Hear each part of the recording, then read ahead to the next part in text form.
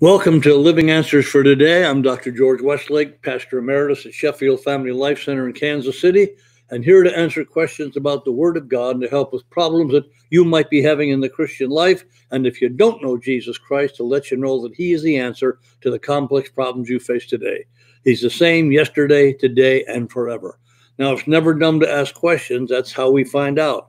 Now, we have some questions that have been sent in on Facebook, on the internet, and then other ones you can call right in. You can't call, but you can write right down. You can type it in or write it in, and then my daughter will she'll write the questions down and hand them to me live, and I'll answer them live. I love live questions and answers program. I love not knowing what people are going to ask ahead of time, but we do have a lot of it ahead of time, and that's fine. But I like the liveness of a live Bible question and answer program. So we're going to go right ahead and start answering some questions that we have. Romans talks about submitting to government. Should Christians submit to government at all times? It depends on what the government says. It's like when they came to Jesus and said, is it lawful to pay tribute to Caesar or not? And Jesus said, show me a coin. He asked them, whose face is on the coin? They said, Caesar's. He said, render unto Caesar the things that are Caesar's, and unto God the things that are God's. We should be loyal to government except where they cross the line that is contrary to what the Bible says. That is contrary. And if the Bible gives a direction and the government says you can't do it, then you have to go ahead and do it, because we have to go according to the Word of God. Government is good. Government is needed as long as it does not interfere with the Word of God and what the Word of God teaches. And we need to take a stand. I think it's about time Christians made a loud voice about the things that are going on in our country that are contrary to the teaching of the New Testament. And many places the government tries to do things contrary to the teaching of the New Testament. So we go along with government unless it disagrees with the Word of God. And God's Word is very clear, the way God expects us to live and the practices He expects us to have. Okay? And I have a note from my daughter that she made a couple of weeks ago. If you have questions, put them in the comments section, and I'll answer them first.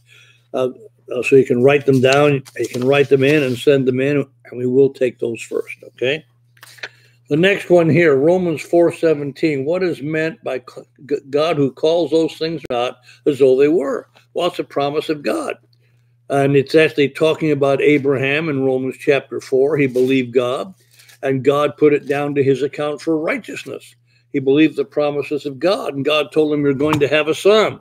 He calls things that are not as though they were. And when he came to Abraham when he was 99 years old and says, you're going to have a son, Abraham laughed, wouldn't you? Suppose I went to a local hospital and they saw an old guy walking around and saying, what you doing, old timer? Say, well, my wife's going to have a baby. Oh, you have a young wife? Yes, she's only 90.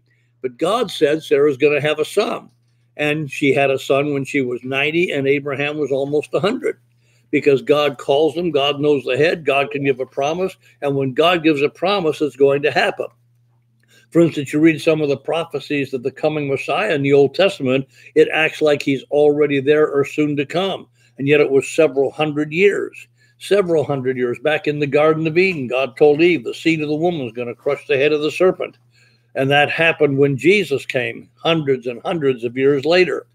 He told Abraham, you're going to have a son, and he had to wait till he was almost 100. He was 99 when the promise came, and Sarah had the son. Abraham was about 100 years old. And the book of Hebrews says he considered his body dead. I know the King James says he didn't consider his body dead. Actually, the Greek says he considered his body dead, and he also considered the deadness of Sarah's womb, and yet he believed the promise of God. And so we have to stand on the promise of God. And when God says something's going to happen, it's absolutely going to happen. Okay? You read the promise in Isaiah 9, for unto us a child is born and the son is given. And God the Son was born as a child. God the Son is given. And his name shall be called Wonderful, Counselor, the Mighty God, the Everlasting Father, the Prince of Peace. Of the increase of his government and peace there will be no end. And he will sit upon the throne of David to establish it with judgment and justice even now and forever. For the zeal of the Lord of hosts will perform it. And yet it didn't happen for 700 years. it acted as though it was happening right now. So God calls things that are not as though they are. Glad we serve a God that knows the end from the beginning. How can I overcome perfection? How can I overcome perfectionism? Okay, I'm feeling like I'm never enough. That's just a lie of the enemy. You know, the Apostle Paul, you need to read Philippians. The Apostle Paul in the Roman prison on death row, because there were those in the Philippian church, obviously, that thought they had arrived. He wrote to the Philippians, and he says, I have not yet taken a hold of that for which I was taken a hold of by God. But there's one thing I do, forgetting the things that are behind and stretching to the things that are before. I press toward the mark for the upward calling of God in Christ Jesus. And if you want to be perfect, be like-minded. He's not finished with you yet either. It's a lifetime process of becoming. Here when I preached at Sheffield Family Life Center about a month ago, I used an illustration to close the sermon. And I went up to the keyboard and I started playing chopsticks. And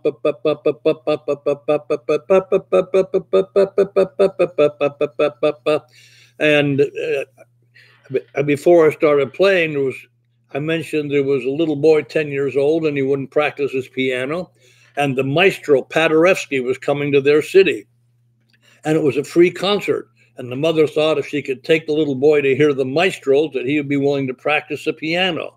So the mother and the 10-year-old boy got to the concert an hour before it was to start. You can imagine a 10-year-old boy an hour before a concert to start trying to sit still. And about 8 minutes before the concert was to start, they heard chopsticks on the piano. That's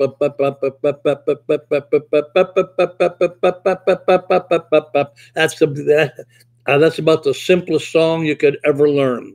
And people started screaming, get that kid off the piano. Where is his mother? Ushers, get the kid off. He's touching the maestro's piano. And Paderewski came out from behind the scene. And the little boy was playing chopsticks, and he said, young man, keep playing.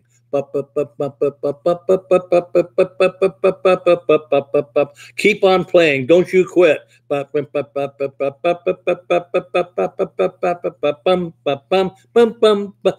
Keep it up. And Paderewski reached around a little boy while he was playing and made a concerto out of chopsticks. The best any of us can do for God is chopsticks, but he reached around us and make something beautiful for his glory and for his kingdom. Don't put yourself down. That's the enemy. He is the accuser of the brothers, it says in the book of Revelation. He accuses us day and night. He comes along. You're not what you ought to be. And I tell people when he sings his taunt song, you're not what you ought to be. You're not what you ought to be. You need to sing back, he's not finished with me yet. He's not finished with me yet. We'll never get to that place. We'll never get to the place of perfection till we see him face to face. That's what 1 John says. Now we're the sons of God, meaning legal heirs. Doesn't appear what we shall be, but we know that when he shall appear, we will be like him, for we shall see him as he is. But every man that has his hope in him keeps on purifying himself. It's a continuous action, even as he's pure. So God's not finished with any of us yet. He's still working on us, and we're going to make it when we stand in his presence. So the best way to get over perfectionism is understand that.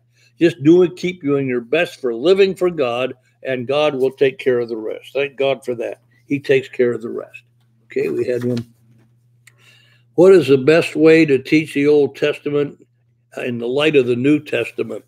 Is to teach that the Old Testament has a great deal of spiritual truth.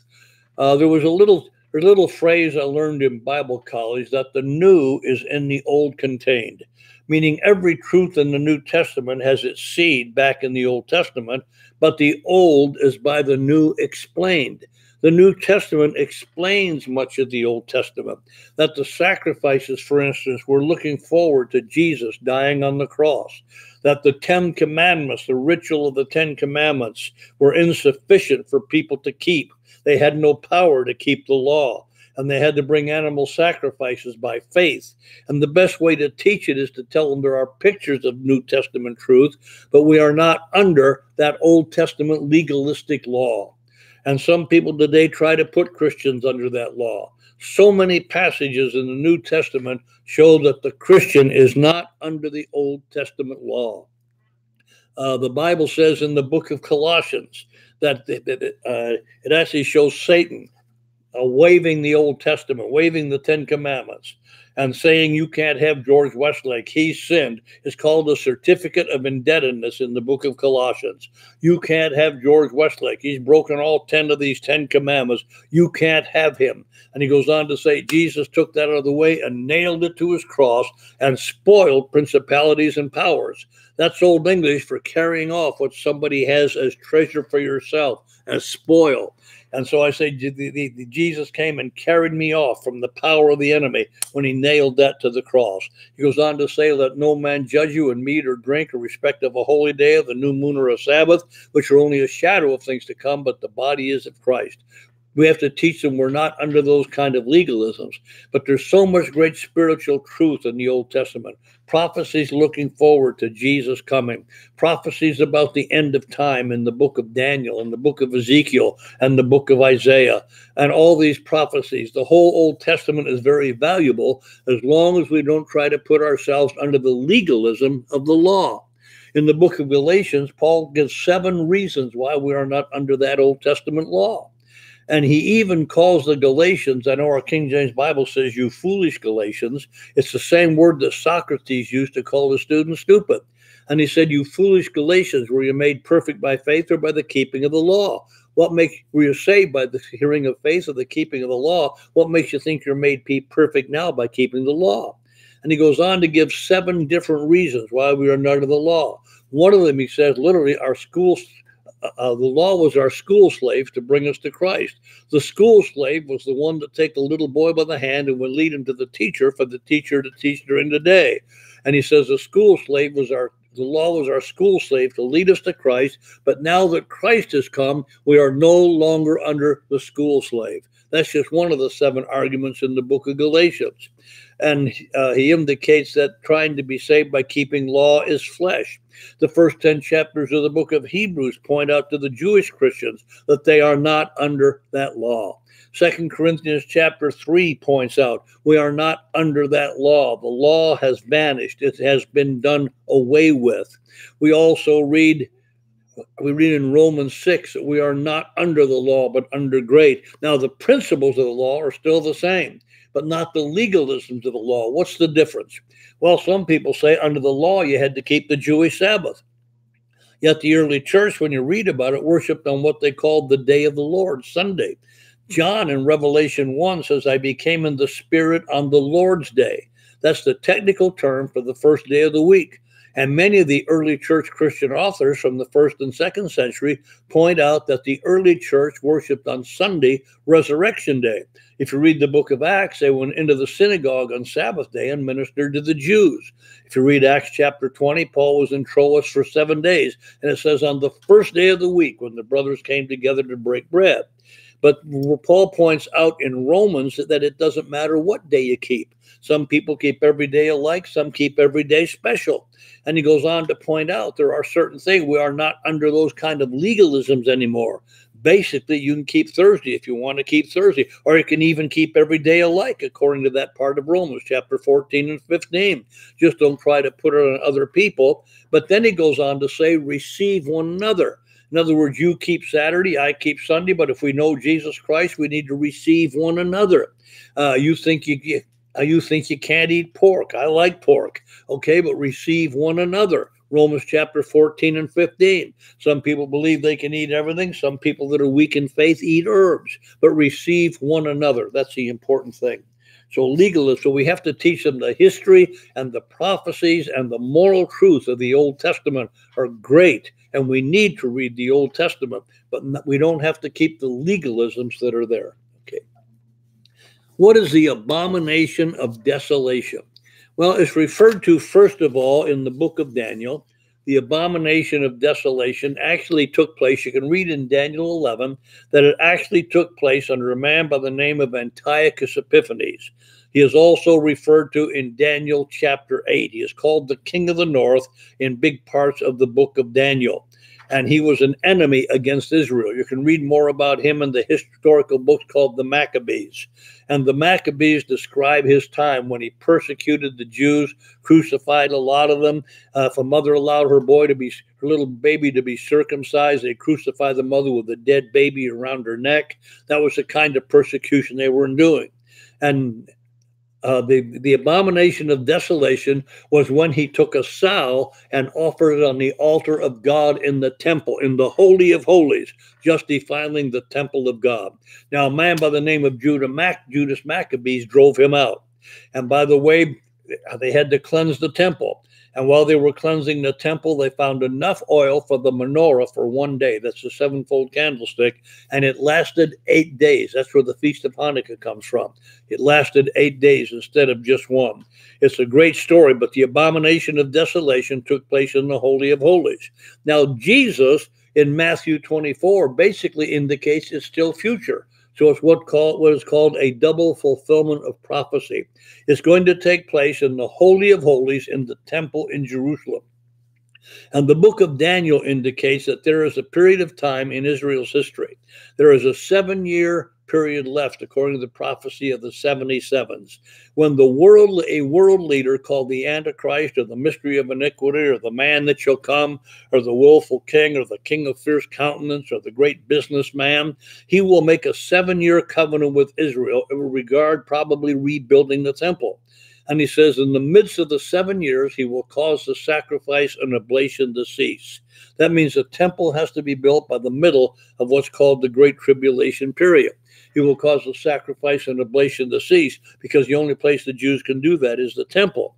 And it indicates that he will sit in the temple of God, showing himself that he's God. When we read the book of Revelation, it says the false prophet will cause people to worship the image of the Antichrist, and whosoever will not worship that image will be killed. All right, they have to have the name or the mark or the number of the beast. So he will have his image in the Holy of Holies in Jerusalem. And that's what's called the abomination of desolation in the future. Okay. There's a lot of pictures in the Old Testament that show what's going to happen in the future. Okay. What's the difference between grace and mercy in the Bible? It's very difficult to decide. Mercy is when you see someone with a desperate need and you help them. That's primarily the meaning of mercy. However, in the Old Testament, the Hebrew word chesed, and I always told my students, I have to be able to do that to speak Hebrew. Okay, chesed, and the last letter is a v sound, and in the Old Testament, it's equal to agape love in the New Testament. And that comes from Dr. Stanley Horton, who's the most brilliant man I've ever met in my life. I had the privilege of taking Hebrew from him. Hesed in the Old Testament is equal to agape love. Now, agape love is that 100% giving of self. 100%. That's what I tell married couples. It's not a 50-50 relationship. It's 100% giving of self. That's agape love. 1 Corinthians 13 describes it, and it uses the word agape. And even after the resurrection, Jesus asked Peter, Peter, do you have agape for me? And Peter changed the word. He said, no, I have philos for you. Now, philos is a love that doesn't cost too much. Yeah, you love, but if it's going to cost you a lot, you're not going to express it. It's kind of a friendly love, okay? And agape is this 100% giving of self. So Peter changed the word. He said, Lord, I have philos for you. Jesus asked him the second time, do you have agape for me? Peter changed the word, I have philos for you. The third time, Jesus said, you have philos for me. That's why Peter was grieved. Not because it was 3 times, but because he was even questioning Peter's philos, friendly love. And Peter said, yes, I have, all things, I have philos for you. Now, after the day of Pentecost, Peter had agape. He gave himself 100% to the Lord. And that's the difference in the terms. The other words for love in the New Testament, there's actually brotherly love. It's called philos. It's called adelphilos. I can't stutter. I'm stuttering philos adelphos. And philos adelphia, brotherly love. Okay, adelphos is, that's actually brother and philos. There's another word, storge, which is family love. And Paul puts 2 of them together in Romans 12. He says, have brotherly love with family love. He says, have philos storge with I'm getting the words mixed up. I said philos adelphia, okay, with philostorge, have brotherly love with family love, meaning teach your brothers and sisters in Christ as members of your family, as well as brothers and sisters. So mercy, again, is reaching down to help someone in need. Faith is unmerited favor. We don't deserve God to forgive our sins. We don't deserve God to not punish our iniquity. We don't deserve God to give us everlasting life. Faith is undeserved. And mercy is just reaching down to help. So God is a combination. That's why Chesed in the Old Testament is a combination of agape love, because it reaches down in mercy and self-giving love. And there's a very fine line difference between the two. But God has both, and he wants us to have both. Can you briefly talk about the book of James? Well, I guess I can talk about it briefly. It's kind of hard because there's so much in it. It's only 6 chapters. It's only a few chapters. And I actually started teaching it this past Wednesday night. I teach every Wednesday night at Sheffield Family Life Center. And if you don't have a church home, we invite you to Sheffield. If you have a church home, you go there. We have services at 9 and 11, Sheffield Family Life Center in the middle of Kansas City. When I came to Kansas City 46 years ago, all my pastor friends told me to get that church out of the city as soon as you can. And I asked them why, and they said suburban people won't drive in. And I told them I didn't know only suburban people were important to God. So we're still down in the inner city. My son's a senior pastor now. I have the title Pastor Emeritus. It means the old guy. I'll be 88 years old in just a couple of weeks. And I'm really young. I think they must have made a mistake on my birth certificate.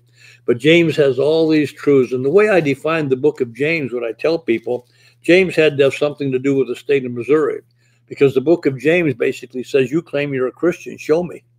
In other words, if I don't see it in your life, I don't have to believe you're a Christian. And really, Paul said the same thing. You know, Paul said, by grace are you saved through faith, that not of yourselves. It's a gift of God, not of works, lest any man should boast. But the next verse says, for we are his workmanship, created in Christ Jesus unto good works, which God has before ordained that we should walk in them. So James is just saying the same thing, except he's enlarging on a little more. Basically, he tells us that you're going to have trials, and the trials, rejoice in them. They're going to give you great victory because they're going to cause you to grow. They produce perseverance, and perseverance will help you live for God. Then he talks about every person is tempted, that Satan doesn't tempt anybody. God doesn't tempt anybody. Satan is the tempter, but everyone is tempted when they're drawn away by their own strong desire and enticed. And he actually uses a word from a fisherman.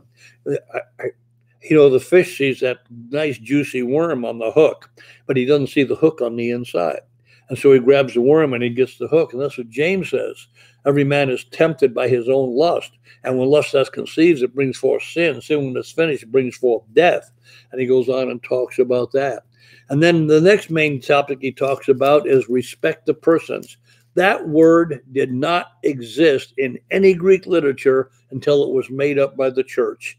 It's not found in any Greek literature anywhere. It was made up by the church. It's not in the Septuagint translation of the Bible, the Greek translation. It was made up by the church, respect the persons. And James flatly says you can't have respect the persons, and when you do it, you're committing sin. And you can't have respect the persons. And this is the illustration I'm going to use tomorrow night. Supposing someone drives up in front of our church in a Rolls Royce, they have a chauffeur, they have a Brioni suit on, and they have a diamond Rolex watch, and we say, sir, you sit in the front of the church, and there comes in a street person all shabby, and we say, you sit in back, you're guilty of sin. You're showing respect to persons. You can't have respect to persons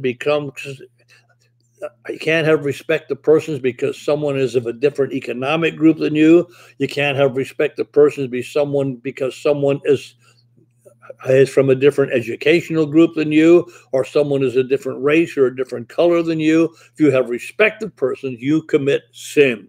And the Bible makes it very clear that God is not a respecter of persons, and you can't be a respecter of persons. The Bible expects, especially churches, to teach everybody equally. And we're told that pastors ought to be approachable by everyone. And that's the way it has to be with Christians. And this idea of prejudice and respect to persons is an abomination to God. And God hates it. And unfortunately, we have forces in our country that keep trying to stir it up here. And it's wrong. It's wrong. And James is very, very, very strong about that.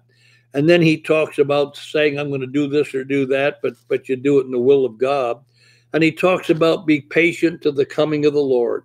But he talks about all kinds of wisdom and what causes debate and strife and how to have victory over it. And he talks about the coming of the Lord. It says the farmer waits with long patience till he has the early and latter rain. Be patient, the coming of the Lord draws nigh. And he's talking about the parousia, the rapture of the church. The former rain, he says, wait for the former and latter rain. The former rain came on the day of Pentecost. The Old Testament prophesies that God, the Spirit, would come as the former and latter rain. On the day of Pentecost, he came as the former rain, because in the Middle East, the former rain comes when the seed is planted. The latter rain comes just before the harvest. The latter outpouring of the Holy Spirit began in the late 1800s, spread all over the world now. People baptized, filled with the Holy Spirit, people being healed by the power of God. And so we're getting ready. We're getting close to the time when Jesus Christ is coming back. Why did God punish David and Bathsheba's innocent child with death? Well, actually, a child, if they die, goes straight into the presence of God. Jesus said, suffer the little children to come unto me, for of such is the kingdom of God. But David pronounced his judgment out of his own mouth. He committed adultery. He committed murder. And when Nathan came to him, told him the story about the rich man, the poor man that had the little lamb, and the lamb was to him as a daughter, and it sat at his table, and it was the only lamb he had. And the rich man had a stranger come, and he took the poor man's lamb and killed it and gave it to the stranger. And Jesus said, David said, the man that's done this thing's going to die, and he's going to restore fourfold. And Nathan said, you're the man. Fourfold. Number one, the child died. The child went instantly in the presence of God. His son Amnon raped his daughter Tamar. Absalom, his son, murdered Amnon, and then Absalom led a revolt against his father and tried to take the kingdom, did for a short time, and ended up going into eternity with David crying, Absalom, my son, I would God I had died for you. But you know, David truly repented, and when you truly repent, God forgives the past. And God blessed the union between David and Bathsheba, and Solomon was born. What is in the past is in the past. Leave it buried under the blood of Christ. You can't go back and change it. And some people that live under guilt and condemnation by other Christians need to understand that. If heaven is a place of sadness, free of sadness, pain, and suffering, how can I be happy in heaven knowing that the vast majority of humanity is painfully burning for eternity, especially when some of them may be your loved ones? That is a very difficult question. I'm not sure there's an answer in the Bible. The only answer seems to be in the book of Ecclesiastes, chapter 9, verse 5. The dead know not anything. There is not a remembrance. They do not see reward, and there is not a remembrance of them in heaven. Now, I'm not sure you can establish a Bible doctrine on one verse of Scripture, but that seems to be the only verse in the Bible that says anything. The dead are not remembered. And because right now they are. You know, the Lord took my wife home 5 years ago. Of course, she's not dead. She's alive in the presence of God. And I hope she's looking for all the rest of us to come. Those that are in the presence of God, there's no time in God. It's only going to seem like a second, and the rest of us will be there. But to us, it seems like an eternity. But I do firmly believe that the memory of those is going to be blotted out of the minds. And I can't prove it because one verse of Scripture is not something to base a whole doctrine on. What does it mean in 1 Peter 1:3 that women are the weaker vessels? Talking about physically, men have a stronger frame. If you study, you'll find out that the frame of a male is like the letter of H to bear, like the letter H to bear weight, and the frame of a woman is like the letter A to bring forth children. And they also say that men's muscles they're a little rougher than women's. Why? To bear more weight and more muscle. And so it just means pure physically strong, but it's a great passage of Scripture that we're to treat one another with respect. You treat your wife with respect, and the woman is to respect her husband. And he mentions in that chapter, if you have an unsaved husband, the way you're going to reach him is not through your gold, your silver, or your clothes, but the way you're going to reach him is your attitude.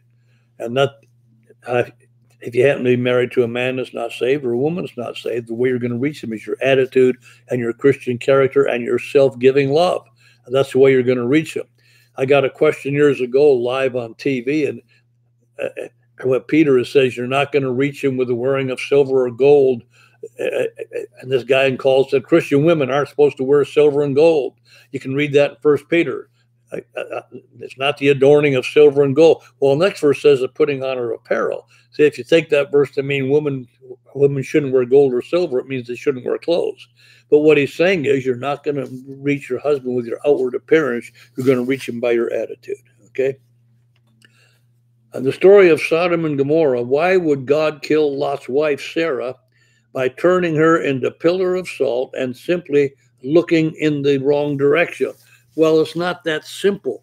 The Hebrew participle indicates she kept lingering further behind as the angels were leading Lot and his family out of Sodom and Gomorrah.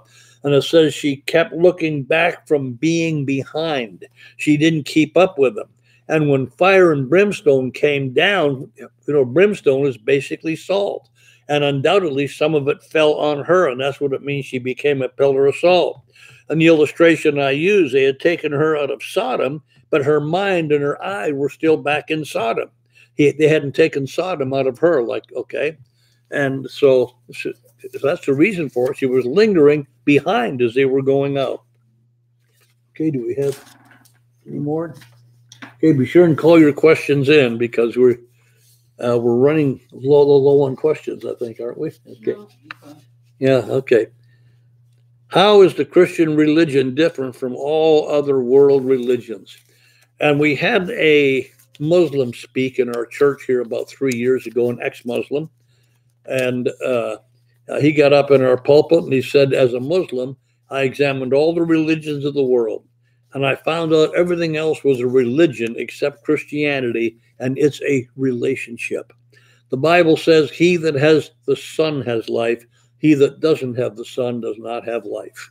The Bible says, as many as received him, he gives power to become the children of God.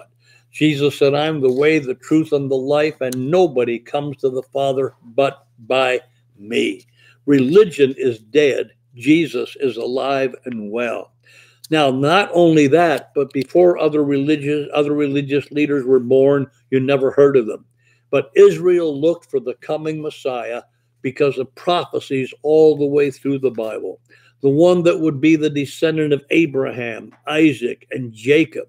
Okay, Isaac had 2 sons, and God picked out Jacob, promised that in his seed, all nations of the earth would be blessed. Jacob had 12 sons, and God picked out Judah, and indicate the scepter will not depart from Judah till the lawgiver come from between his feet. The word means the one to whom the kingdom belongs until Shiloh come from between his feet.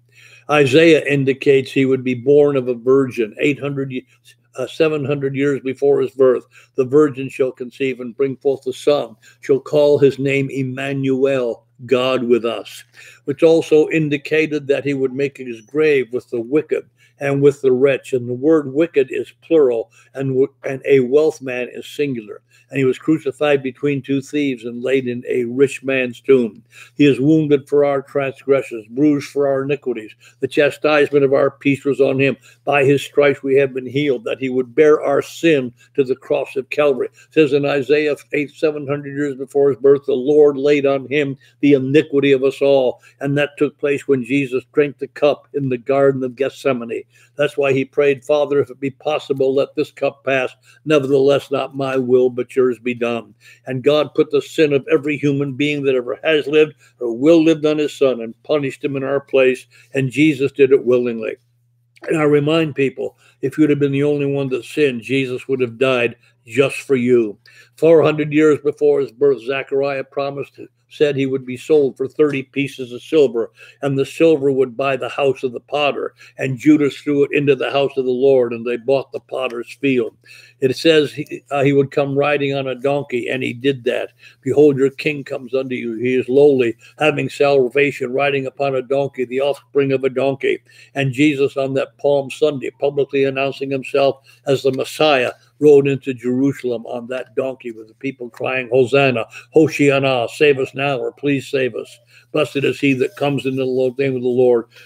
and he fulfilled 333 prophecies of the Old Testament. The chance of that happening, the chance of one man fulfilling only 8 prophecies that Jesus fulfilled, is equal to covering the state of Texas 2 feet deep with silver dollars, having an X on one of them, blindfolding a man, telling him to walk through Texas and pick up a silver dollar when he wanted to. Again, his chance of finding that one is equal to Jesus fulfilling 8 prophecies, and Jesus fulfilled 333 prophecies of the Old Testament. That he would be born in Bethlehem. You recall when the wise men came saying, "Where is he that is born the King of the Jews? We've seen his star in the east and are come to worship him." The scribes went to the Old Testament and said in the book of Micah, 800 BC, by the way, it is written, "But you, Bethlehem, on the way to Ephrathah, yet out of you shall he come forth unto me, whose going forth have been from old, from everlasting, who shall rule my people Israel." And he came to Bethlehem, and they found the child. The wise men came, and they brought their gifts: gold, frankincense, and myrrh, prophetical gifts. Gold indicating here is the king. Frankincense was a spice offered to deity, indicating here is one that was more than man. He is also God. And myrrh was a spice to anoint dead bodies. He is the only man in all history born for the purpose of dying. And by the way, there had to be more than 3 wise men. Wealthy people did not travel across the desert except in a caravan. They had people to take care of the camels. They had people to set up the tents at night. So it was a whole caravan that came. Why do you think they caused such an uproar in Jerusalem? 3 people? Do you think 3 people walking into a big city would cause much of a stir? No, it was they came in a caravan, and they departed another way after they had been warned. So it's prophesied in the Old Testament. And Jesus came and prophesied his death, prophesied his born, and he came and said, "I will be raised in 3 days." He was one of the greatest, one of the best known histories in antiquity is the resurrection of Jesus Christ. And the book, The Case for the Christ, he tried to disprove the resurrection, ended up investigating and found out it was a true event. It was one of the best attested facts. Even Muhammad, writing the Quran, could not deny that Jesus had been seen after his crucifixion 500 years later. So he said, well, someone else died in his place, rather than admit Jesus rose again from the dead. He did admit that Jesus was born of a virgin. As a matter of fact, there's more about the Virgin Mary. We don't even know who Muhammad's mother is in the Quran, and yet there's whole chapters about the Virgin Mary and the virgin birth of Jesus. Who are the 4 horsemen of the apocalypse? Okay, the apocalypse is the book of Revelation. And it's the word revelation is the translation of the Greek noun apocalypsis, which means to reveal, or it also means to show something hidden. For instance, Peter says we have a constant revelation of Jesus Christ as we walk with him and as we know him. But the last book of the Bible in the Greek text is the apocalypsis. And the 4 horsemen of the apocalypse take place after Jesus starts to open the 7-seal book. In the first 3 chapters, we have the word church mentioned 20 to 21 times, church or churches. In chapter 4 and 5, the churches in heaven, you've redeemed us by your blood out of every kindred, tongue, tribe, and nation, made us unto our God, kings and priests, and we shall reign upon the earth. In chapter 5, John sees Jesus in heaven with a 7-seal book. Now, I remind you that a book in the Bible is a scroll. Let me get a bigger piece of paper here. A book in the Bible is a scroll. And what's on the inside is the information, and what's on the outside. And it says, I saw on the right hand of him that sat on the throne. And a mighty angel said, no man, John was caught up to heaven. He sees in the right hand of God sitting on the throne, has a 7-sealed book, sealed and written on the inside and on the backside. The backside would be the outside. And I heard an angel say, no man in heaven or earth is worthy to take the book and loose the seals. John said, I cried much because no man was worthy to take the book and open the seals. Well, John knew what this was. It was a picture of a mortgage in the Old Testament. And what you have to do to redeem your property is written down on the inside, sealed up, and on the backside is just the name of your nearest relative. If you can't pay your own bill, only your nearest relative can do that. So John says, John knows what this is, that Satan mortgaged our inheritance. And you can see Hebrews 2 for the details. God put all things under Adam, but we don't see all things under Adam. Why? You read the Bible. Satan became the ruler of the cosmos, the structure of society. Sin and death, sorrow and pain continued. So John cried until someone could open this mortgage and give man back his inheritance. And then John, here's one say, stop your weeping. The Lion of the tribe of Judah, the root and offspring of David, has prevailed to take the book and loose the seals. And I turned, I saw a lamb as it had been slain, having 7 eyes and 7 horns, to the 7 spirits of God. And Jesus walks over and starts opening the 7th sealed book. That's when you hear the great praise. You're worthy of.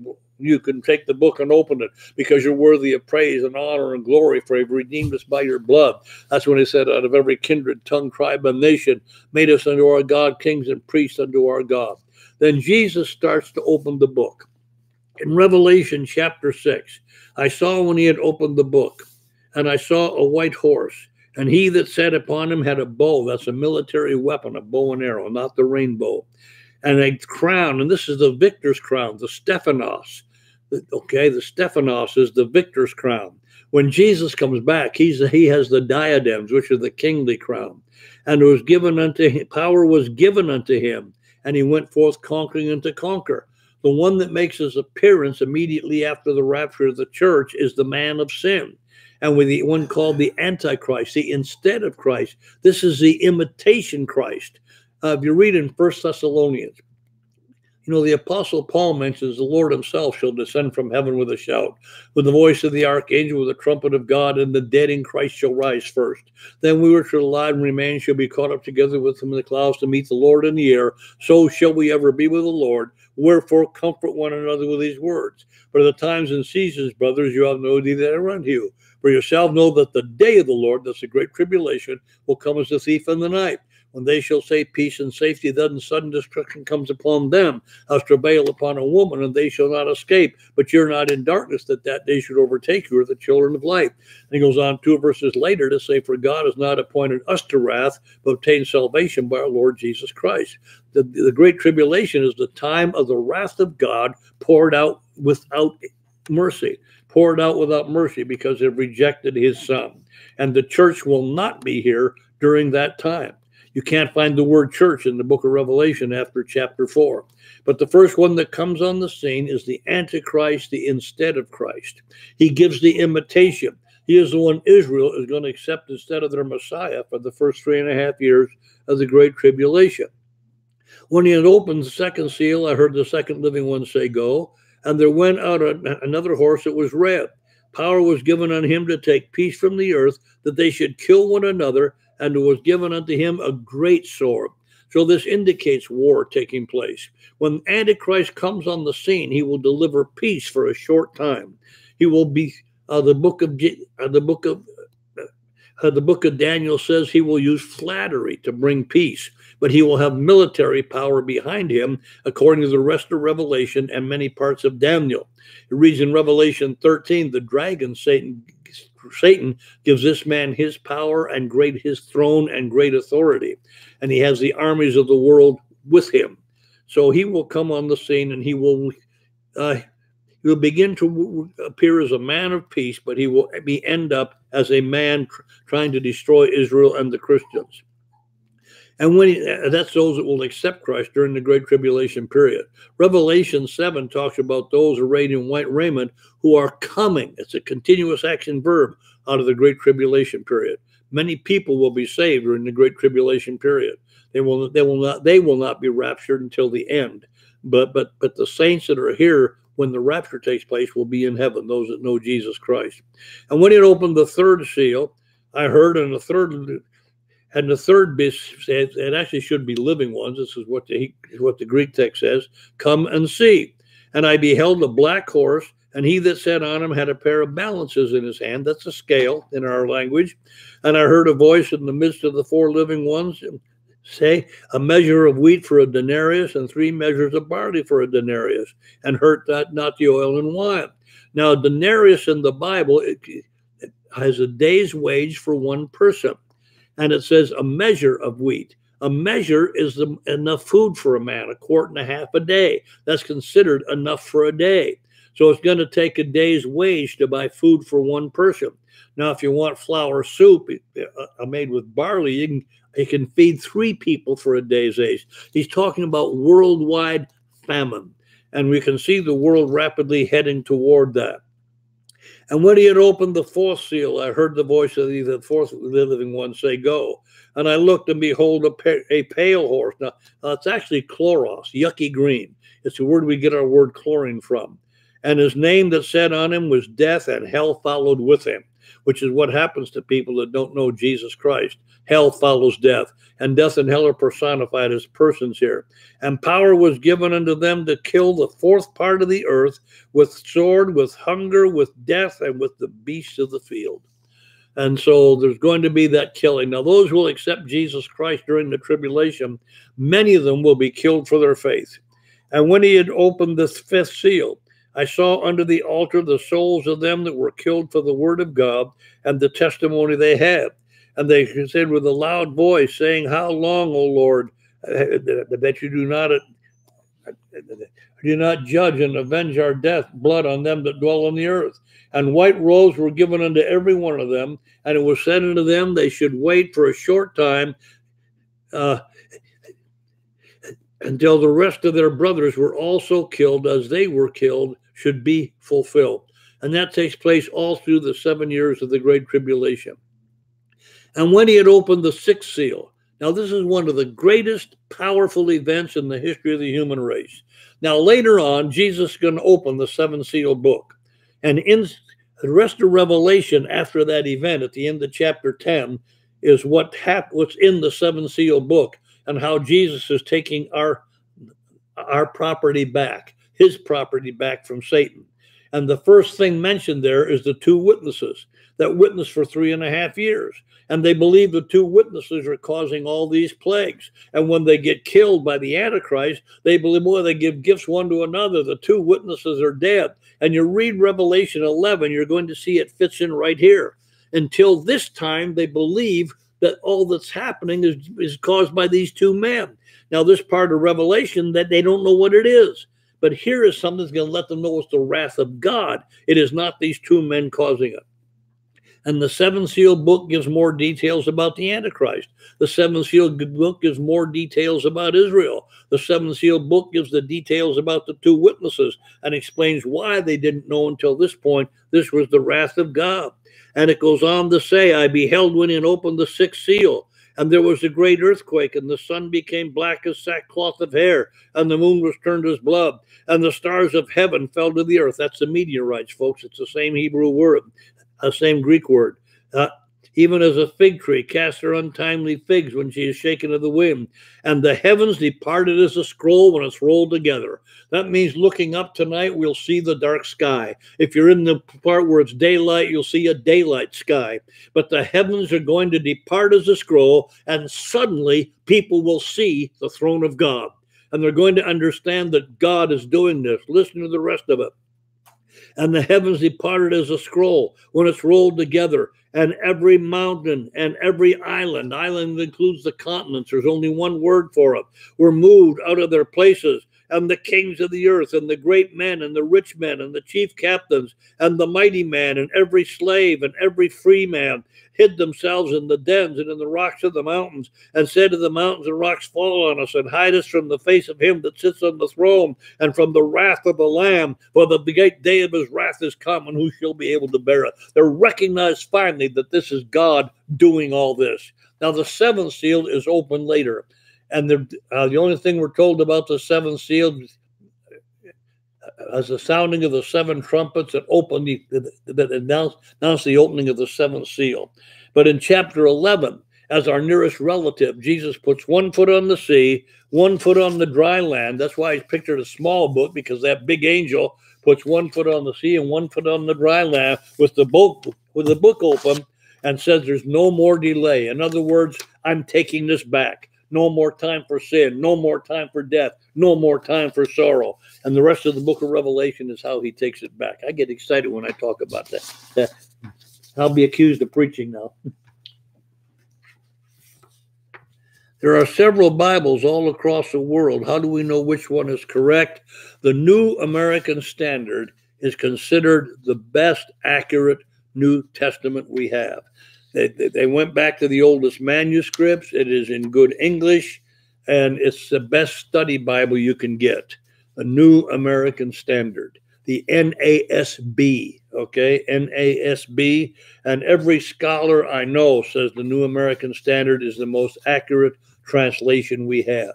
Now, some words you can take different words for, some Hebrew words, some Greek words, but the New American Standard goes back to the oldest text, and it's a word-for-word translation. It's not a paraphrase. It's not a dynamic equivalent. A dynamic equivalent, what they did, they looked at the Greek and Hebrew text, and they put in their own words what it meant. The King James Bible is a word-for-word translation, but it was translated in 1611 and was translated from a 12th century manuscript. Now, the older manuscripts have more information. They hadn't been discovered yet in 1611. There's nothing critical that's different, but just some of the wording is different, some of the things. But the New American Standard for a serious study Bible is the one you need to have. Read some of the others. The New Living Translation, the NIV, are both that dynamic equivalent. Things like the Passion Bible, that's actually expanded translation. He adds a whole lot of his own words, use some literal, but that adds a whole lot of his own words. And it's an expanded translation, and it was translated by one person. The Amplified Bible is about the same. It can give you insight often, on the meaning of the Greek text. For instance, the present participle under certain situations, it means continuous action. And the Amplified Bible tries to bring that out. There's some places it adds a few words that maybe shouldn't be there, but it's a paraphrase. It admits it's a paraphrase. The Message admits it's a paraphrase, put in their own words. The word-for-word translations are the New English translation, the New American Standard are the best ones. The New King James is a word-for-word translation. But again, the New American Standard, if you want a serious study Bible, it's the New American Standard. Read the others for information, but read the New American Standard for serious study. What's the meaning of you had not because you asked not in James 4:2? He's trying to teach them to pray. But then he says you ask and receive not because you ask amiss, so you can use it on your own lust, your own strong desires. Well, I want to be rich so I can have a bunch of stuff. Therefore, I'm going to keep on asking. Well, James says you ask amiss so you consume it on your lust. I remind you something else the book of James says, and I should have mentioned that when someone asked about James. James says the poor are rich in faith. Read that in the book of James. The poor are rich in faith. And you listen to some modern preachers, if you don't have a lot of money, it's lack of faith. No. It says the poor are rich in faith. Real prosperity in the Bible has little to do with money. It has to do with so many other things, relationships and health and various other things. And so it's almost like the Hebrew word shalom. Is shalom with your family? Is shalom with your what? Is shalom here, meaning welfare, goodness, and real prosperity. And so, but again, James says the poor are rich in faith. So don't blame people for not having faith if they're not rich, because James says you ask so you can consume it on your own lust. Well, I just want to be rich so I can have a bunch of stuff. That's your own lusts. That's your own lusts, okay? Now, God does give back to us, but that doesn't mean he's going to make everybody rich. Some people, if God made you rich, you'd backslide. You wouldn't take any time for God. And so hard to believe heaven is real, even though there are a lot of scriptures talking about it. Could you talk about this? Well, there are a lot of scriptures. It comes down to faith. You can't live by feeling. You live by faith, and doubt is from the enemy. The enemy puts doubt in our mind. Now, you're in good company. Everyone has doubts. Just look at John the Baptist. The only man the Bible said he was filled with the Holy Spirit from his mother's womb.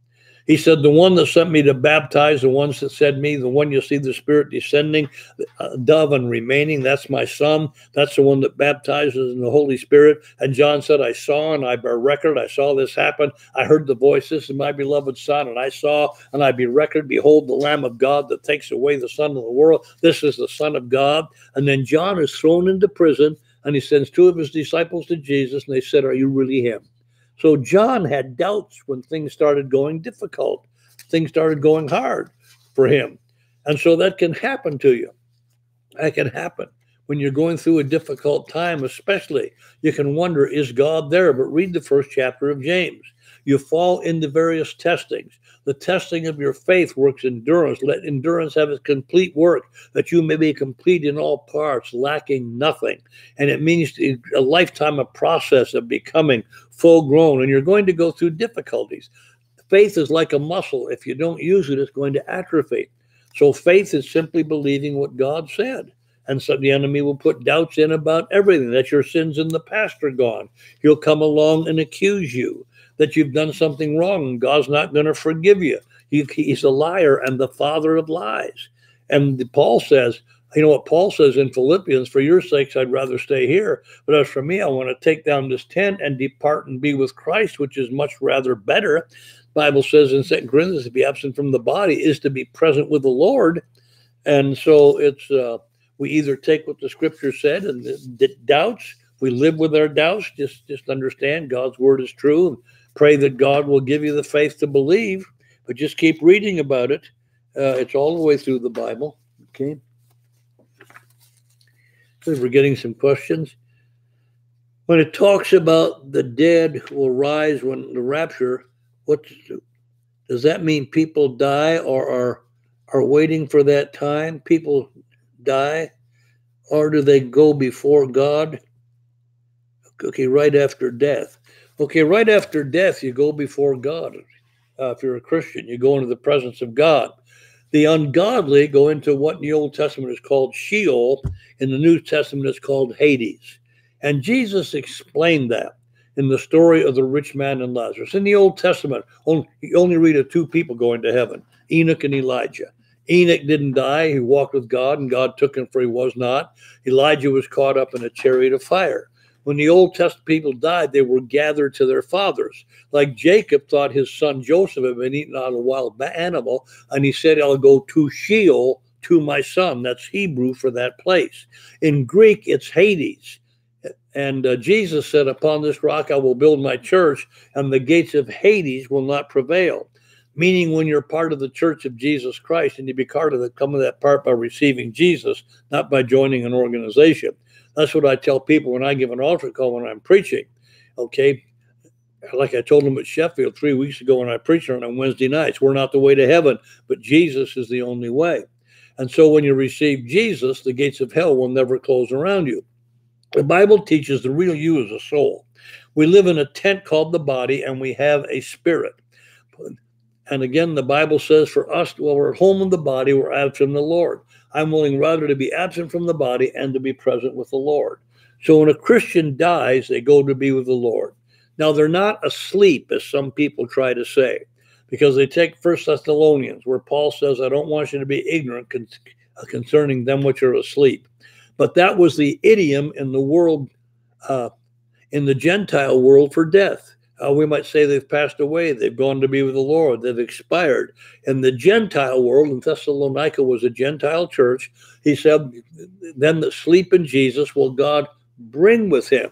So to be absent from the body is to be present with the Lord. So my wife, Jean, went to be with the Lord a little over 5 years ago now. But Jesus died for the whole person, body, soul, and spirit. She, the real her that lived in that tent, is in the presence of God. And it says in 1 Thessalonians, them that sleep in Jesus will God bring with him, because a resurrected body is going to be rise and join them. Them that sleep in Jesus will God bring with him. For this we say unto you by the word of the Lord, that we which are alive unto the coming. Uses the Greek word parousia. When it's used without modifiers, it refers to the event we call the rapture. When it's used with the word brightness, it refers to the event when Jesus comes back as King of Kings and every eye will see him. But we which are alive unto the coming of the Lord shall not precede them which are asleep. He's already said he's bringing them with him.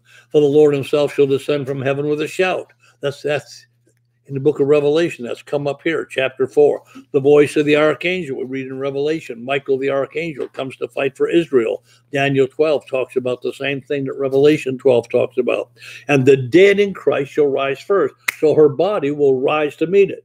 Then we which are alive remain shall be caught up together with them in the clouds to meet the Lord in the air. So shall we ever be with the Lord. Wherefore comfort one another with these words. But then he goes on to say, concerning times and seasons, you have no need that I run to you, for he's coming as a thief in the night. In other words, you're not going to know the time. People are always trying to predict the time of the day of the rapture. And Jesus said he's coming as a thief. And that's what Paul said. I'm not going to waste time talking about the times of the seasons. He uses the Greek word chronos and kairos, how much time is going to pass, or the appointed time. And Jesus said in Acts chapter 1, when they said, Lord, you're going to restore the kingdom to Israel now. He said, it's not for you to know the chronos nor the kairos, the amount of time that's going to pass, nor the appointed time that the Father has put in his own hands. It's not for you to know. You're not going to figure it out by the Jewish calendar. You're not going to figure it out by cosmic events. He's coming as a thief in the night. And we're to live as men and women expecting our Lord. But we will have a resurrected body. So we that are alive will be caught up. The dead are coming back to pick up a resurrected body. And so shall we ever be with the Lord. But they are with the Lord if they know Jesus Christ. If not, now they're in Hades. In the story of the rich man and Lazarus, Jesus indicated both of them were in Hades. One side was paradise, the other side was torment. Jesus told the thief on the cross, today you're going to be with me in paradise. He said, as Jonah was 3 days and 3 nights in the belly of the fish, so must the Son of Man, referring to himself, be 3 days and 3 nights in the heart of the earth. And he told the thief, today you're going to be with me in paradise. When Jesus resurrected, he emptied all those in paradise and took them to heaven. We read in 2 Corinthians 12, where Paul says, I knew a man that was caught up to paradise. Paradise has been moved. The ungodly part is still full of people. When the ungodly die, they go to Hades right now. Okay, their soul spirit, the body grows in and around. They're not going to be resurrected till Revelation chapter 20 after the 1,000-year reign of peace. And so it's all in the chronology of Revelation. And I just happened to have my Revelation book sitting here. I thought that'd be a good place to put it. Many of you know I wrote a textbook for colleges about 20 years ago. It's used in 80 countries of the world in Bible colleges. It's been translated into over 40 languages. But in that book, I had to examine all the different opinions and why they were right and why they were wrong. And they had to separate Daniel and put it separate from Revelation. Well, when I teach Revelation, I put Daniel where it fits. And so I wrote a book on Revelation, and it's in simple language. Okay, I remind pastors when I teach them that Jesus used 8th grade language, okay, because he wanted everyone to understand him, what he said. And the New Testament is written in that kind of language. It's what I call street Greek. It is a long way from classical Greek. It's written in the common Greek of the streets. If he was writing today, if you saw a brother, he'd say, how you doing, bro? But it's written in the English street Greek of that day. And so God wanted everybody to understand it.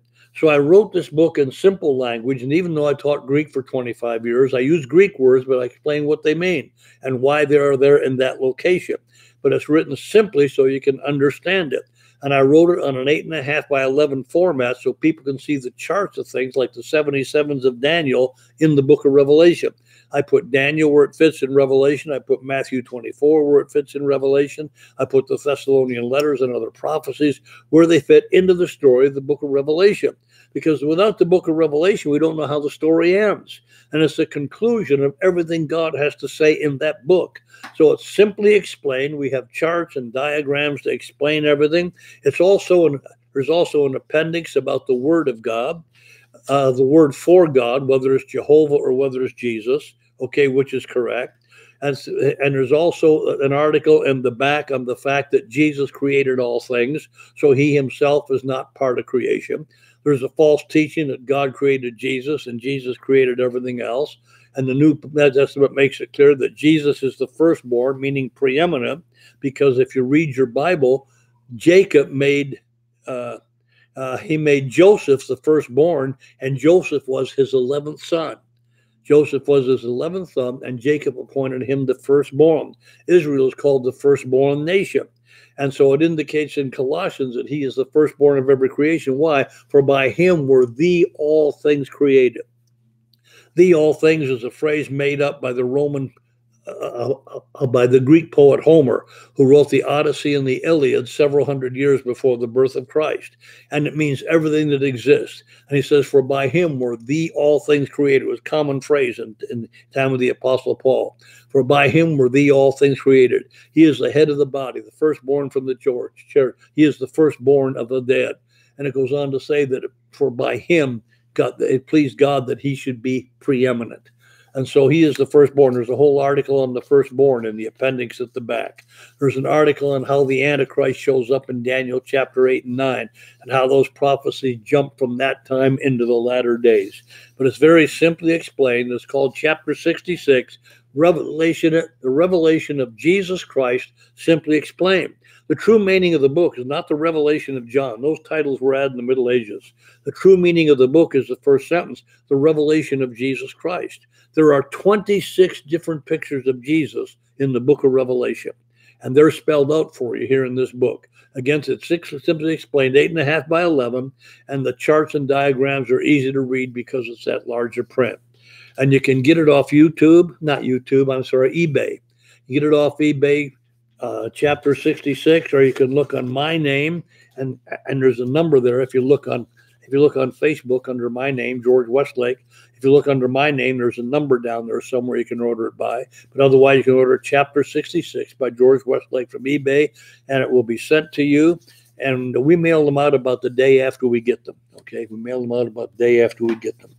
And but this is the way I see Revelation after having studied it for over 60 years. Again, I'll be 88 next month. It's the way I see it. And I've tried to fit everything together as it should be. Why the church will not be here during the Great Tribulation, despite of what you're hearing. And by the way, someone told me there's a program saying all these things in the Bible are aliens. There are no aliens in the Bible. No aliens in any place whatsoever. Totally incomprehensible that someone tried to read aliens into that. Can you discuss legalisms? Legalisms are what people come down with. Well, you've got to keep the Jewish Sabbath. You got to keep the Jewish Sabbath day, which is sundown Friday to sundown Saturday. If you're not keeping that, you're sinning. Other people say, well, you got to keep the Lord's Day, which is Sunday. If you're not keeping that, you're sinning.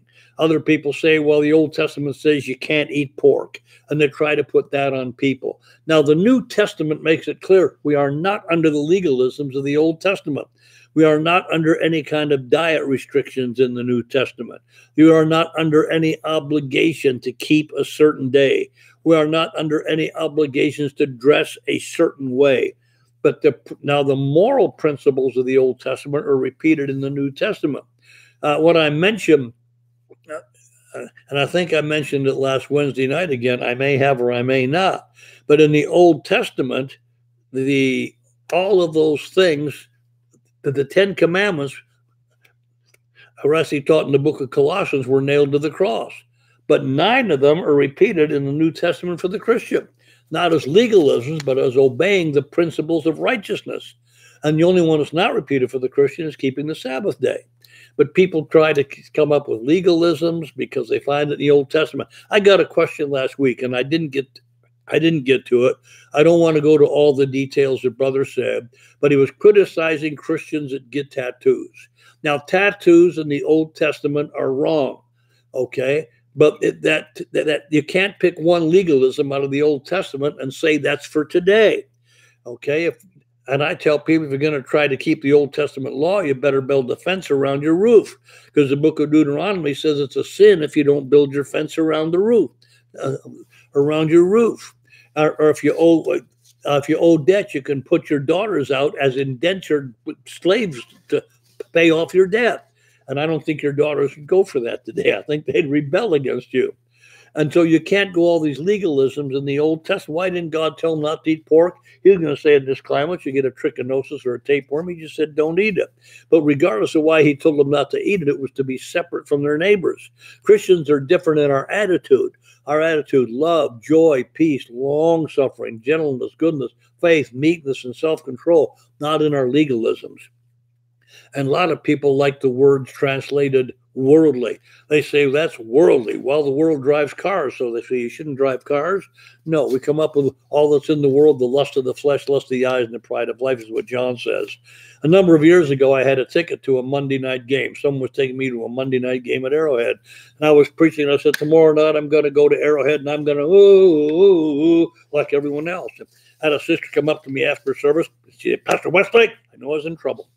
I said, yes, ma'am. She said, you're going to Arrowhead tomorrow night? I said, yes, ma'am. She said, they sell beer at Arrowhead.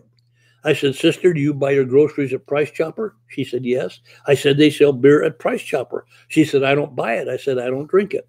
Some people can become legalistic over things like that. I can get real legalistic about golf because I hate the game. I don't play it anymore. And I could condemn people to hell for playing golf because I don't like it. But now don't mess with football because I like to watch that. You see, that's what some people do with legalism. They pick one thing from the Old Testament and try to make an issue out of it. A number of years ago, a lot of our young people were getting criticized because they had an earring, and some of them had rings in other places, and some of the older people were critical. And I had all the young people that had that stand up on a Sunday morning, all those of high school age. I want you to stand up. And I say, now, these are the young people that caused the local principal of Northeast High School to send me a letter and say our school is different because your young people are there.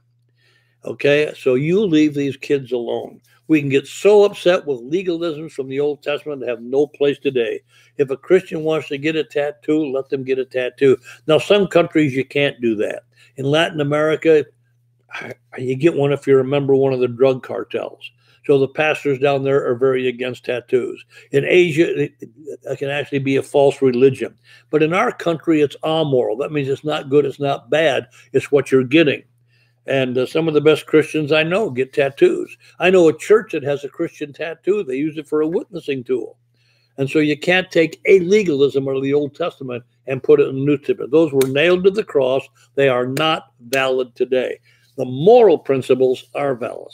We fulfill the righteousness of the law, but we have the law of the Spirit of life in Christ Jesus. But that's legalism. Is Greek my theology? Oh, Greek mythology real? No, it's exactly what it is, myth. It's exactly what it is, myth. Greek mythology is not Zeus and Apollos and Diana. None of those. It came out of the stories by people like Homer that wrote the Odyssey and the Iliad and various Greek poets and things like that. Okay, they developed human gods. Now that's why Luke's gospel is written to the Greeks. And it goes back and starts the genealogy of Jesus all the way to Adam. Matthew only goes back to Abraham because it's the gospel to the Jews. But he goes all the way back to Adam to show that Jesus is the last Adam, the perfect man who didn't fail where all other people has failed. Remember, we make a mistake calling the Bible the good book. There's only one good person in it. That's Jesus. Everybody else is just like us. Thank God everybody else is just like us because Jesus died for all of us. If there are angels, why were humans created? Because God wanted, angels are not created in the image of God. All right? God wanted someone in his image to glorify him and have a relationship with. Jesus said, I've taken my stand at the door and I'm knocking. And if anyone hear my voice and open the door, I will come in and feast with that person, and that person will feast with me.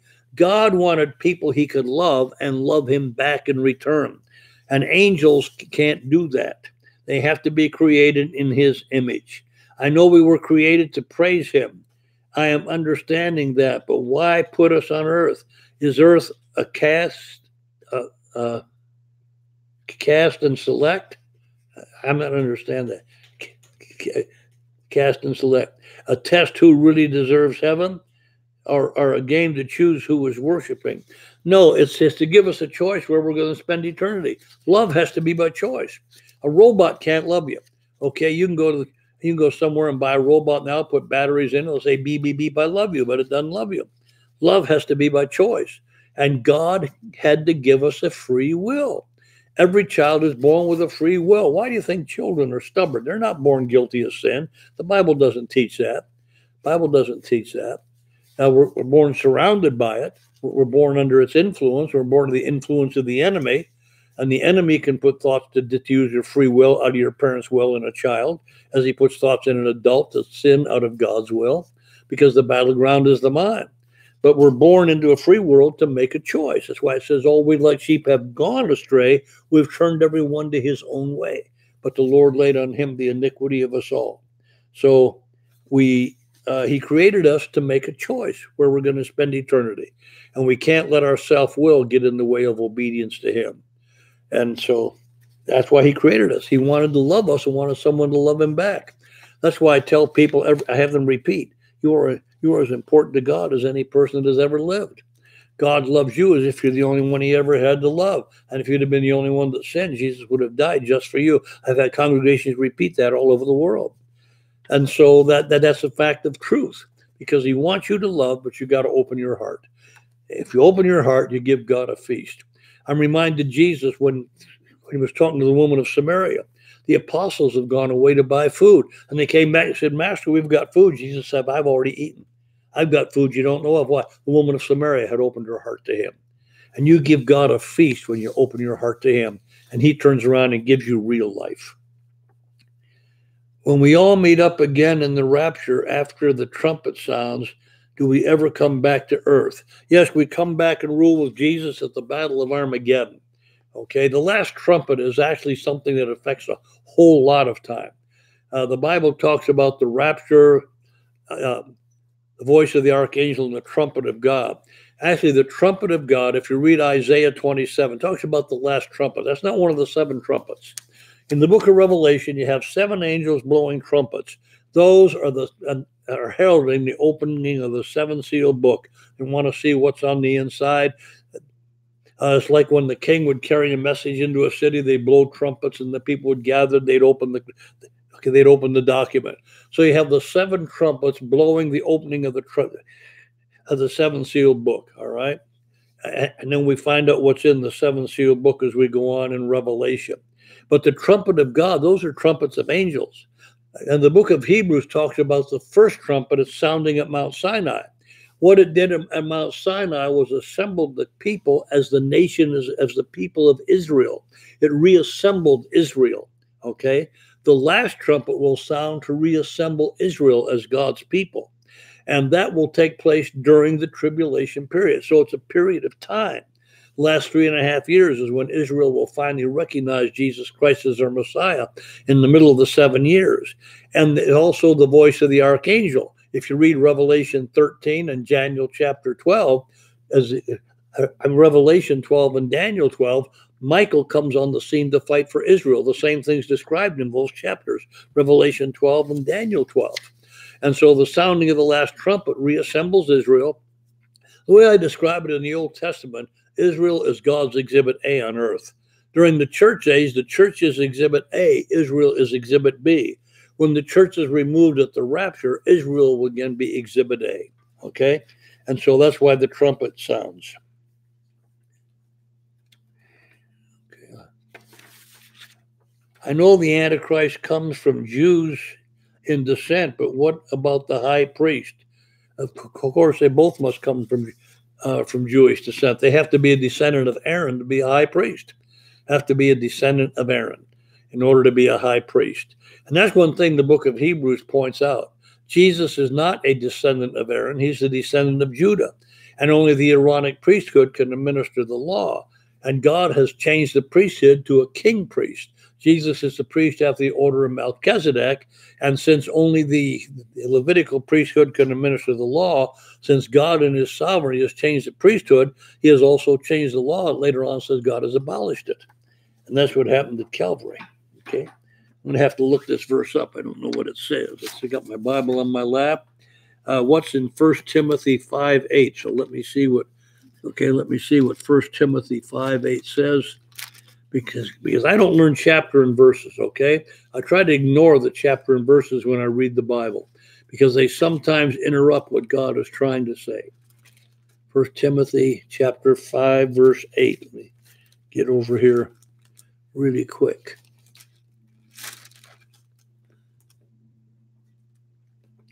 Chapter 5:8. If any provide not for his own, he is worse than an infidel, especially those of his own house. He has denied the faith and is worse than an infidel. Well, yeah, you have to take care of your family, whether it be a widowed mother that needs help, or whether it be a son or a daughter, or someone that needs help. You have to take care of your own house. You have to provide for them. Okay, worse than an infidel.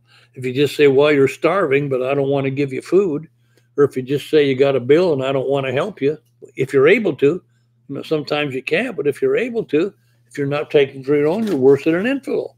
God expects us to take care of those we love. And Paul mentions, they'd feed the widows. Okay, but he said, don't feed the widows because they're going to marry again. Okay, the young widows. Why was God going to kill Moses in Exodus chapter 4, verse 24 to 26? It's actually a Hebrew participle. He was seeking a continuous action verb to kill Moses, meaning he was making Moses sick. Now, Moses was obeying him on the way to deliver Israel. He was going. He was on his way. Why did God meet him in the inn and seek to kill him? Because he had not circumcised his son. Circumcision was the sign of the covenant.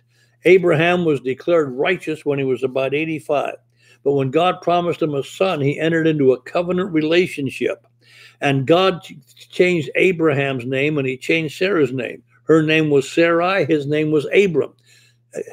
And God's name in the Old Testament is YHWH. So when God adds his name to yours, he adds an H. So he became Abraham and Sarai became Sarah. God gave Abraham something by putting his name in their name, because when you made a covenant with someone, you had to exchange things. And he asked Abraham to give the foreskin. So that became the sign of the covenant. Okay? And so Abraham had not circumcised his son. His wife was against it. So if you read the story, she circumcised his son, threw the foreskin at Abraham, said, you're a bloody husband, and God let him go. He was going to deliver the covenant people, and he wasn't keeping the covenant. So he couldn't deliver the covenant people. If he wasn't keeping the covenant, he was disobeying God. Moses was always, you think he'd finally grow up, but he always got mad at God. He always, when they wanted food, they're tired of the manna, they got sick and tired of it. They wanted flesh. And Moses got so upset. He said, God, who am I that shall lay the burden of all this people on me? Have I given birth to them that you say, carry them as a nursing father into the land that you swear to their fathers? I can't stand anymore. Kill me. Now, God ignored that prayer. But he just got fed up with the whole thing more than once. Later on, God said, speak to the rock. Moses said no, and he got mad at and hit the rock. I bring water out of the rock for you rebels. And because God told him to speak, God said, you're not going to go to the promised land. You're not going to lead them in. Joshua will do that. Why? That was also a spiritual principle. Moses gave the law. Joshua is the same name. It's the Hebrew name of Jesus, Yeshua. Yeshua is the only one that can lead you in the promised land. Law can't lead you there. Moses gave the law. But he couldn't go to the promised land. Now, 1,400 years later, though, he stood with Jesus in the promised land, with Elijah and Jesus and Peter and James and John on the Mount of Transfiguration. And he saw Jesus transfigured before him. So he did get to go, but we're not under that law. Could you explain 1 Corinthians 5:5? But again, I can turn right to. Well, they used to ask me on television a question. I just turned to it, but I can't. I got some paper clips on here I was already studying for tomorrow night. 1 Corinthians 5:5.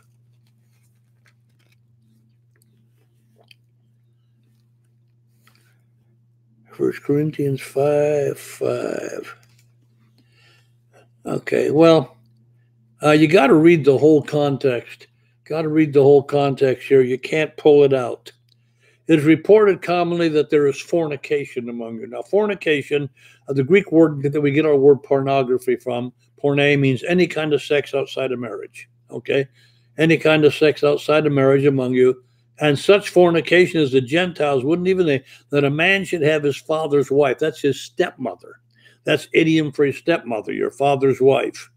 In other words, he was having a sexual affair with his stepmother.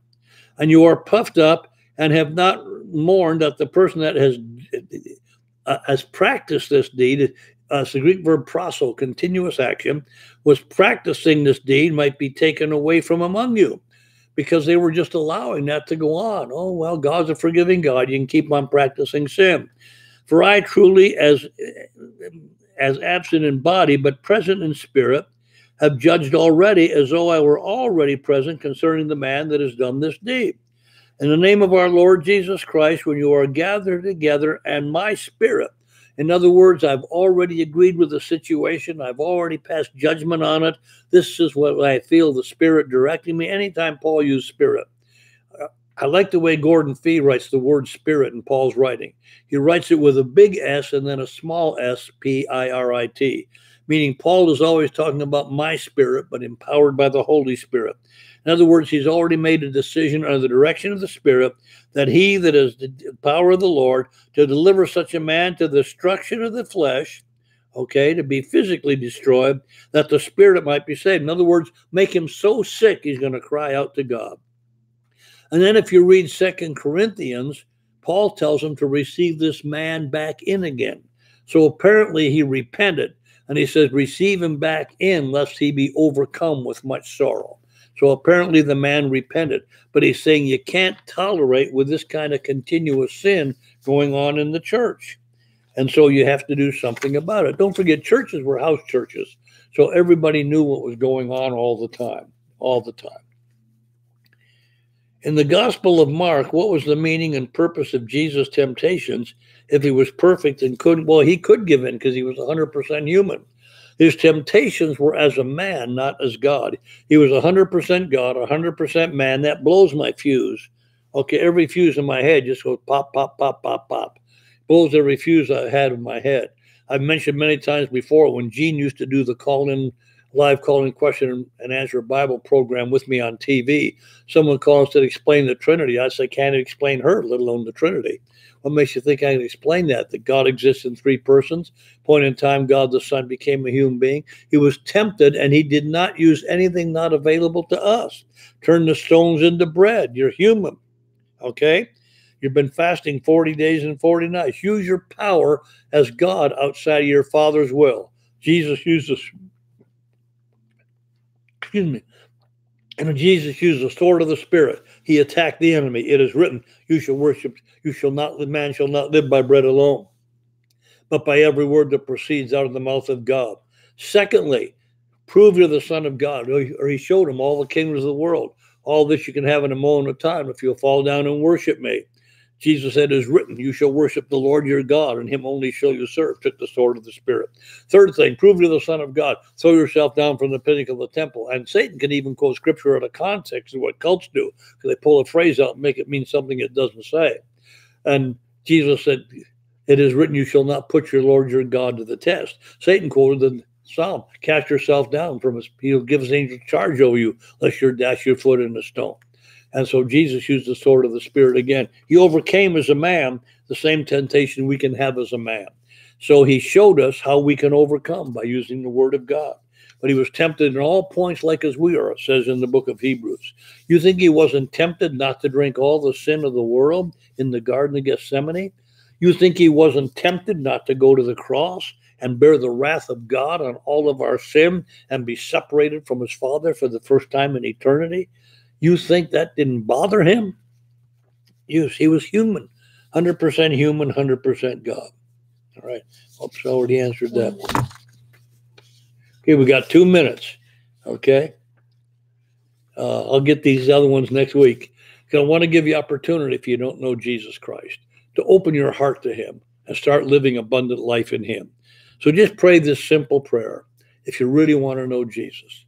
Father, I ask in Jesus' name, please forgive my sins. I don't want to live that way anymore. I want to live for you. Lord Jesus, come into my heart and be Lord of my life. I give you my life. I give you everything I am, everything I hope to be me right now. I receive Jesus Christ as my Lord and Savior. Help me to live for you from now on. Help me to find a good Bible-believing church and me to tell others about you. In Jesus' name, amen. He'll change your life. Change your life. You need to find a good Bible-believing church. There's many in every city. There's many in Kansas City. Don't go by the names over the door. There are many Bible-believing churches in Kansas City that give people opportunity to receive Jesus Christ.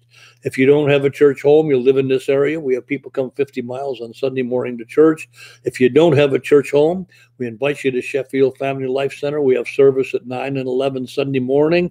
We have Bible classes for the children and the young adults and the singles and the youth on Sunday morning. And then we also have Bible classes for adults at 9 o'clock. And then at 11 o'clock, we have children's services, and the youth come into the main auditorium. We have service at 11.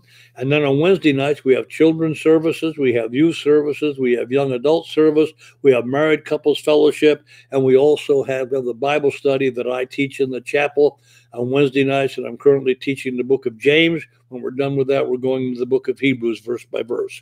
So if you don't have a church home, we invite you to Sheffield Family Life Center. Our website is SFLC for Sheffield Family Life Center, sflc.net, and you can find out more about the church. God bless you. Thank you for watching, and don't forget the book on Revelation. It's available on YouTube, Chapter 66 by Gerorge Westlake. Revelation Simply Explained. God bless you.